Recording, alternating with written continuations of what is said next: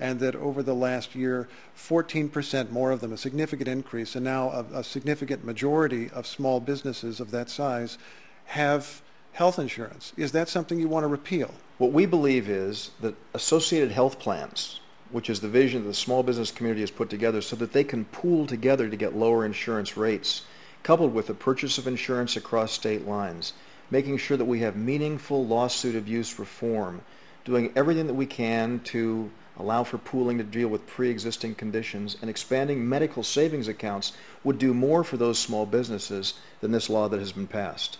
So, given that the law is there, I mean, what do you do with that? What do you do with the portions of this that would seem beneficial to people that are probably Republicans? We have said all along that we want to make sure that provisions there that are in fact beneficial in ensuring that people have access without a huge expansion of government, we don't want to repeal. We want to make sure that we have the opportunity to take these very, very market-driven proposals that I've just gone through and have those put in place.